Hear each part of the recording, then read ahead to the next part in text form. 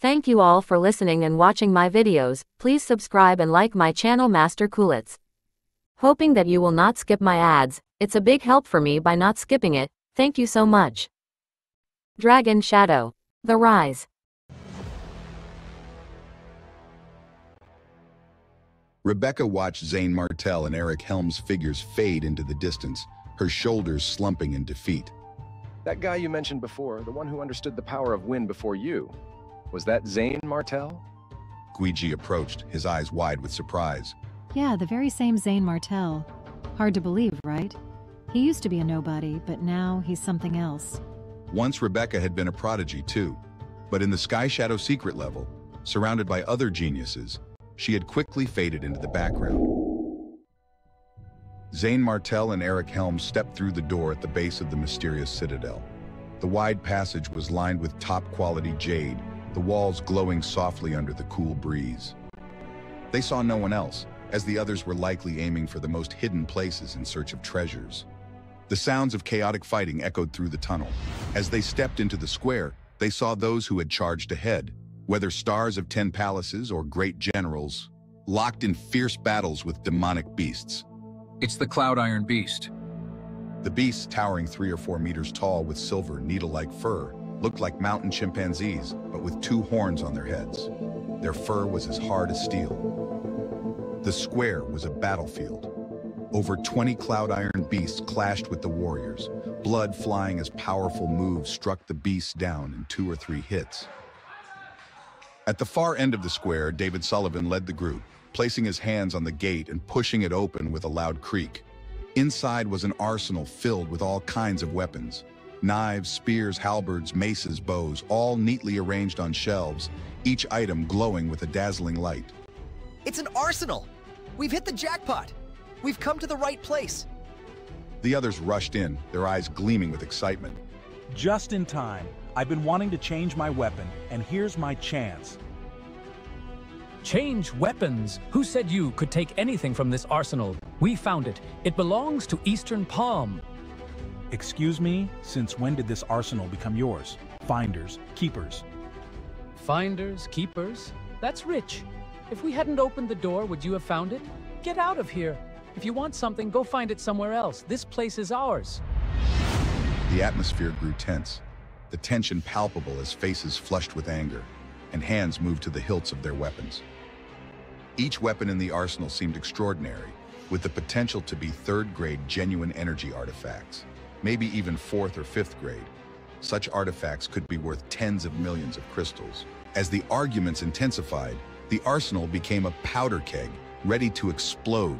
The air was thick with suspense, the outcome uncertain, leaving everyone on edge. Back off. We have as much right to these weapons as you do. You wish! Over our dead bodies! The confrontation was reaching a boiling point, and the slightest spark could ignite a fierce battle for the treasures of the mysterious citadel. What would happen next? Would the arsenal's riches be claimed in peace or soaked in blood? The tension hung heavy in the air, the answers just out of reach. Wait! Why are we even getting into a squabble now? Let's see if any of us can pick up the weapon first. Deputy Quinn reminded. Everyone looked at each other and started to attack. Zane Martell walked towards a long sword that sat quietly on the shelf in front of him and held it tightly. Bong. The long sword did not move at all, as if it were stuck to the shelf. He gasped. What's going on? Is it that heavy? The others found themselves in the same situation. No matter how hard they tried, they were unable to move any weapon. I refuse to back down.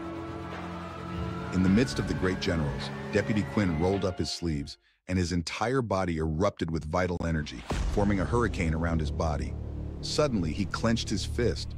Violent shaking sounds could be heard, but the weapon only shook a little and did not leave the shelf at all. Damn it.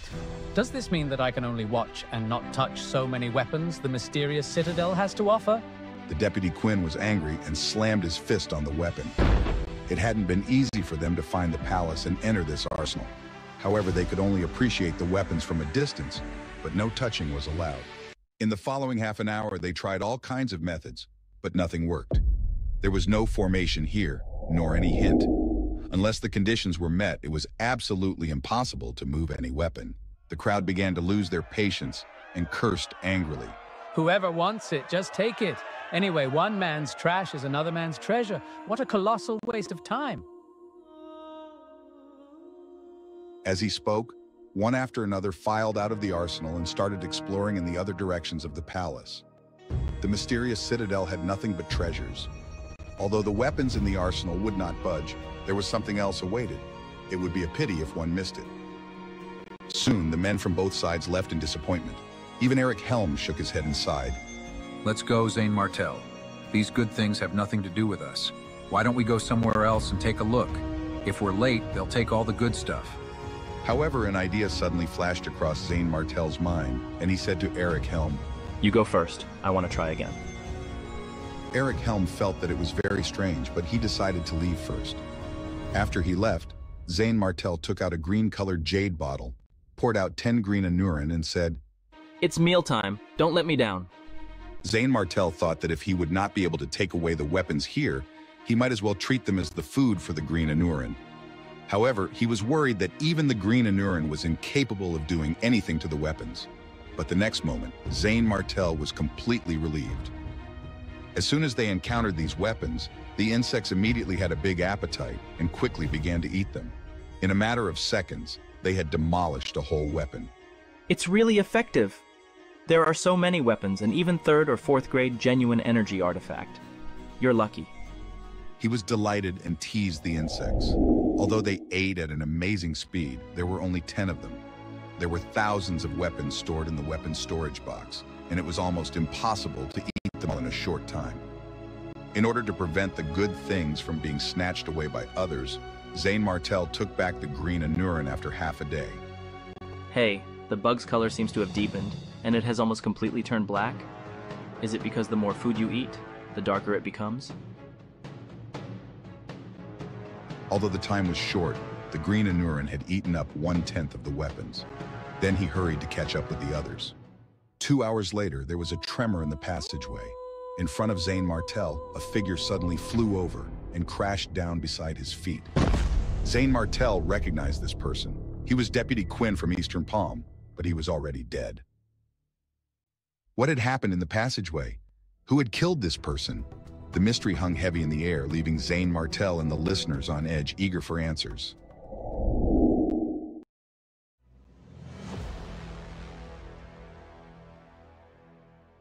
Bang, bang! Suddenly, 2 more corpses landed by Zane Martel's feet. These corpses belonged to the Seven Kingdoms Alliance. Zane Martel's brows furrowed deeper in confusion. What the devil is happening? Is there any danger ahead? As Zane Martel took a step forward, chaos erupted in the vast hall ahead. Both Eastern Palm and the Seven Kingdoms Alliance were embroiled in a massive fight. Golden light and flame soared into the sky, and their auras clashed like tigers in a deadly dance. Bang, bang! In the distance, Caleb Pierce and David Sullivan's clash sent tremors through the earth and mountains. Their overbearing vital energy collided, creating a rolling wave of air that swept in all directions. Around them, Kevin Strong, Gui Ji, the girl in the purple dress, Kai Rivers, and the rest of the stars of 10 palaces were locked in a fight to the death with the great generals. Zane Martel was shocked and bewildered. What happened during my absence? As he tried to make sense of the scene, a disciple from Eastern Palm rushed out of the chaotic melee. He was at the 7th stage of the intermediate level, his face twisted with anger. What the hell are you looking at? The Seven Kingdoms Alliance is trying to snatch things from us. Go to hell! The disciple's momentum surged, and an illusory saber shadow fell directly from the sky towards Zane Martel. But before it could strike, Eric Helm's voice rang out. A sneak attack? Nice try, but no. A crimson saber slashed through the air, severing the disciple's body. Zane Martel, still muddled, turned to Eric Helm. Eric Helm, what happened? Why did they fight for no reason? It's all because the 2 of them discovered the Celestial Life Pill and wanted to take it for themselves. The people on both sides didn't want outsiders to get such a precious pill, leading up to this pandemonium. Celestial Life Pill? Zane Martel had never heard of it. However, something that could cause the heads of the stars of 10 palaces and the 7 great generals to risk their lives was definitely extraordinary. In front of him, the long sword in David Sullivan's hand emitted a cold aura.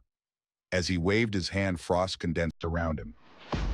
Caleb Pierce, come what may, I must obtain the Celestial Life Pill. Bullshit. What gives you the right to do that? Caleb Pierce did not give in. The right to kill you here. David Sullivan's face turned ferocious. Kill me? Feel free to try and let your strength speak for you. With an angry roar, Caleb Pierce put his palms together, and a golden giant phantom appeared in his hand. Although the shadow was vague, it showed the prototype of a spirit, and its boundless momentum rolled out. Come on, David Sullivan, come and get me. As soon as he finished speaking, a terrifying blast of air rolled out. Alarmed, the crowd hurriedly dodged the sharp edge. Those at the peak of the 9th stage of the intermediate level, who were close to the Great Circle, could already explore the threshold of the advanced level. Although he hadn't fully condensed a spirit yet, Caleb Pierce could display an ounce of its strength. Some people witnessed this and began to talk in surprise. The illusory image of the spirit. Has Caleb Pierce's strength reached such a level? But in the face of Caleb Pierce, David Sullivan showed no fear. The ice-cold aura emanating from his longsword could freeze everything, spreading a boundless, terrifying chill. The power of nature, the power of ice. David Sullivan stood like a towering iceberg, matching Caleb Pierce's giant shadow. Are these the top members of the Stars of 10 Palaces and the 7 Great Generals? They're too powerful. The battlefield was a whirlwind of deadly clashes, with titanic forces colliding and the air thick with tension. As Zane Martell watched the chaos unfold, his heart pounded with anticipation. What would happen next? Would Caleb Pierce or David Sullivan claim the Celestial Life Pill, or would the ensuing battle bring even greater calamity? The answers lay in the heart of the storm, where only the strongest would prevail. Even Kevin Strong, known for his arrogance, frowned. These two monsters. Bang! Puff, puff, puff. The shadow of the giant suddenly moved, colliding with the ice force, sending horrible pressure everywhere. In an instant, the whole hall shook violently, and tiles kept falling from the sky. The power of the ice spread out, freezing most of the hall. Some innocent spectators were hurt and turned into ice sculptures. Finally, there were people on both sides who couldn't stand this kind of battle and intervened to stop them. Enough! Stop it! That's right. If you continue to fight, the entire palace will be destroyed by you. Seeing this, David Sullivan gritted his teeth and cursed. There's one easy way for me to stop. We, Eastern Palm, want all 10 of the Celestial Life Pills. In your dreams. Caleb Pierce was enraged. He wanted all 10 pills. Did David Sullivan really think too highly of Eastern Palm? Or did he think there was no one in the Seven Kingdoms Alliance who could rival him? If David Sullivan wanted a fight, Caleb Pierce would give him one. From the looks of the current situation, the Seven Kingdoms Alliance had an even greater advantage. If they continued fighting, the other party might collapse. At this time, one of the generals of Eastern Palm, a woman in a dark blue dress with ponytails, walked into the middle of the fight. She tried to mediate. Well, it's useless for you people to continue arguing like this. We'll do half and half. Each side gets 5 pills. That will be fair. David Sullivan snorted coldly. He didn't want to agree, but the general consensus leaned toward it. As one of the great generals, he could only acquiesce, however indignant he might feel. Well, since there is someone here who puts in a good word for you, I will be so merciful as to grant you 5 of the pills. Seeing that David Sullivan had finally compromised, many people breathed a sigh of relief. Great! These two maniacs have finally stopped. That's right. If they continue to fight like this, we'll be the ones bearing the brunt of their wrath. However, at this moment, Caleb Pierce spoke up. This suggestion is not bad, but hear me out first. Each of us will have 4, and the remaining 2 will be given to Zane Martell. Bang! This statement stunned everyone present, including Zane Martell. Not long after, someone shouted angrily, "Say what now? He didn't even put in any effort." "Hear, hear." Even some people from Eastern Palm were dissatisfied. It doesn't matter how the Seven Kingdoms Alliance deals with us, but our minimum requirement is 5 and not 1 lesser. Everyone's eyes fell on Zane Martell, putting him on the spot. Even Zane Martell himself could not understand why Caleb Pierce would have suggested that. Zane Martell, why is Caleb Pierce insisting to give it to you? I'm as curious as you are. Zane Martell smiled bitterly. At this moment, he had become a thorn in everyone's eyes. I don't understand. Caleb Pierce? I never said I wanted the Celestial Life Pill. He asked the other party. At this time, Caleb Pierce smiled. Do you still remember the cooperation agreement we reached in the cloud-reaching tower? I do about pill refining. Now, don't tell me. Zane Martell paused for a moment and finally reacted. This was Caleb Pierce's conspiracy. He was attempting to enlist Zane Martell to mass-produce the Celestial Life Pill. What will Zane Martell do next? Will he fall into Caleb Pierce's scheme, or will he find a way to turn the tables? The stakes have never been higher.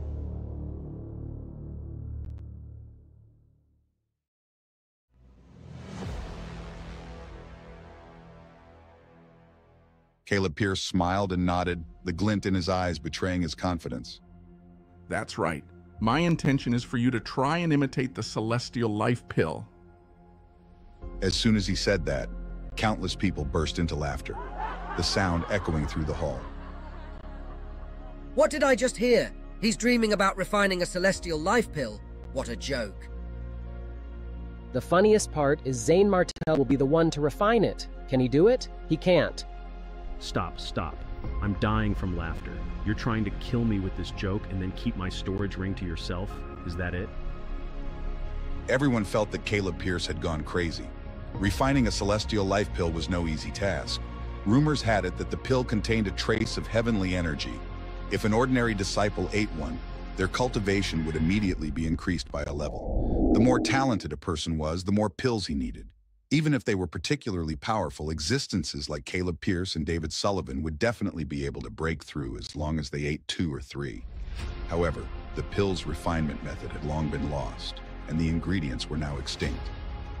Without the materials, even if Zane Martell had the shadow of the Dragon Devourer that could prophesize everything, he was powerless all the same.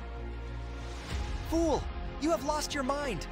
Caleb Pierce, I did respect you before, given that you were willing to give me half of the 10 pills. But now I take back my words. How could I have been so stupid? You, a madman, do not deserve to be compared with me. David Sullivan looked at Caleb Pierce with a strange look. That's right. In any case, it's none of our business how the Seven Kingdoms Alliance is going to deal with the pills.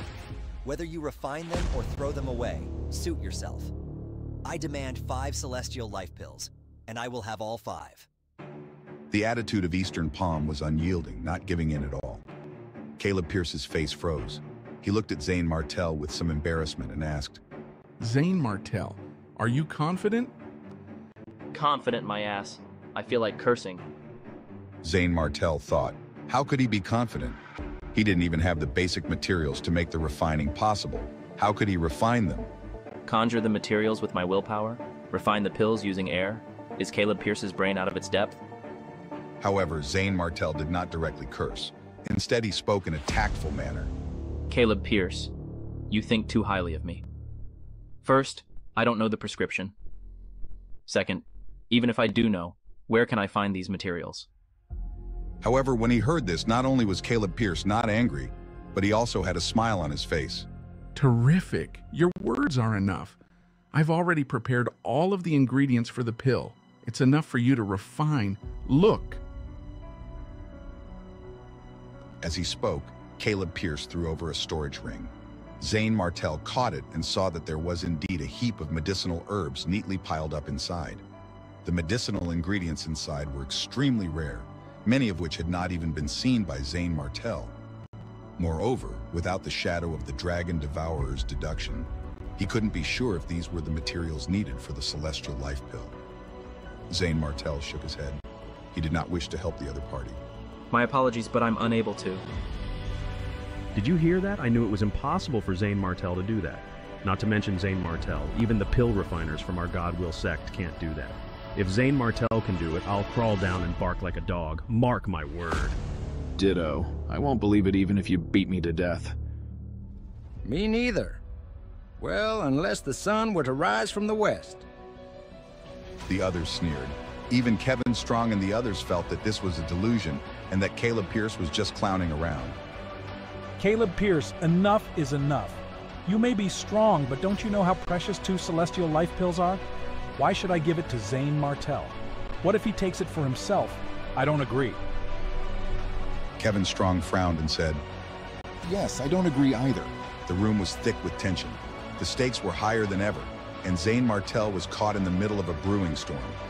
The outcome of this audacious challenge hung in the balance, and the next move would change everything. Would Zane Martel accept the impossible task? And if he did, could he pull off the miracle that everyone deemed absurd? The answers remained shrouded in mystery, leaving everyone on edge for what came next. Caleb Pierce found himself in a tough spot, but his faith in Zane Martel remained unwavering. Everyone, believe me for once. If he fails, I, Caleb Pierce, will take full responsibility. The crowd erupted in disbelief. Take responsibility? How can you even begin to do that? The pills are priceless. Caleb Pierce's stance didn't waver. At that moment, Rebecca stepped forward, her voice hesitant but firm. I believe you. Rebecca's faith in Zane Martel had only grown stronger over time. To her, he was synonymous with miracles, even in the face of absurdity. Who do you think you are? You don't have a say here. Get lost. Guiji immediately intervened, his powerful aura protecting his sister. Watch your mouth, Kevin Strong. Guiji's superior strength left Kevin Strong speechless. Then Eric Helm added his voice to the mix.